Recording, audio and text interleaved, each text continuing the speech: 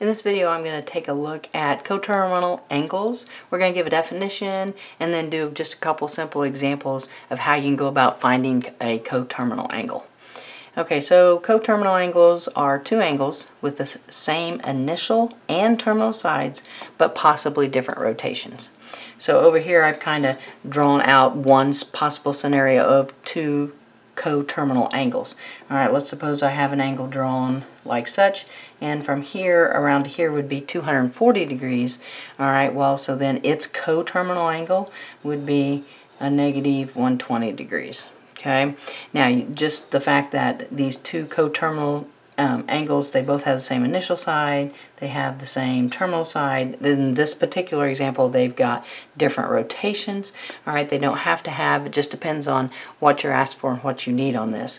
Okay, so a couple of examples here. Let's say that it says that it wants you to find a positive angle less than 360 degrees. That is a coterminal angle to the given angle. Okay, so they put a little additional restriction on there. They want it positive, they want it to be less than 360 degrees.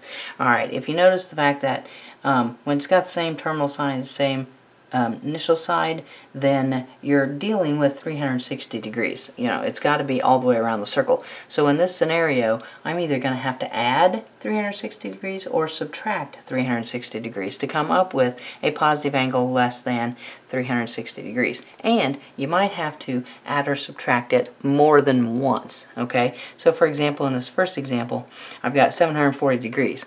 Well, so I'm thinking about that. That's one time around the circle is 360.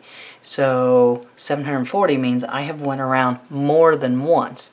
Okay, so that means we're going to have to subtract 360 more than one time. And I'm going to want to continue to subtract it until I get a positive number less than 360 degrees.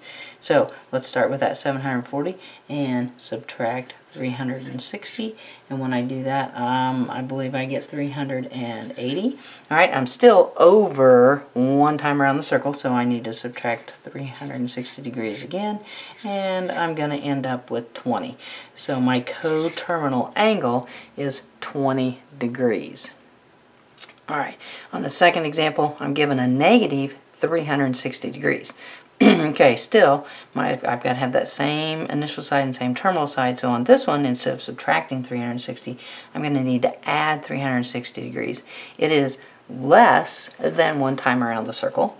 Alright, so that means I'm only going to have to do this once. So I'm going to add 360 degrees.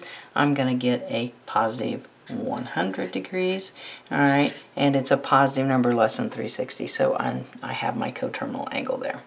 Alright, so just a couple examples of what coterminal angles are by definition, and then how you can go about finding them.